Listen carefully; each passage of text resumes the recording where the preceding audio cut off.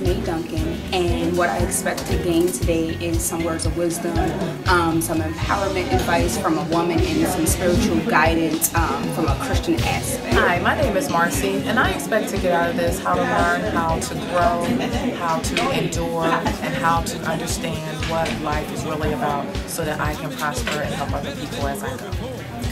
Good morning, I'm Monet, and today I'm hoping to get a better way of thinking about myself, get a different outlook on how I can grow within myself so that I can be a better person on the outside as well as on the inside. Open this up to a large number of people. I wanted to keep it intimate so you would be comfortable enough to share, because many times what I have found is that what you go through, you clearly are not the only one going through it. And every time somebody hears me talk to somebody on the radio, they call. I never air these calls. They always call and say, I'm glad you had that discussion because I'm going through the exact same thing. Better than I was. Stronger now. Anybody smarter in the building? Come on. Lift my hands in victory.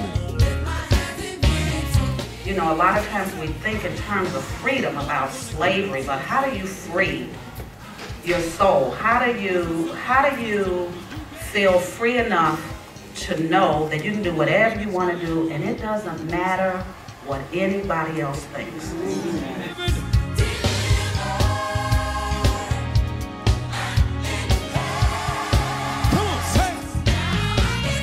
Anybody ever been there? Yes. That is because you have turned him off. All right? Not you have turned him off the person, you have turned him off because he cannot keep up with you. All right? Here are the 3 steps that we take. We think about it, we process it, and we say it. Women think about it, and you say it.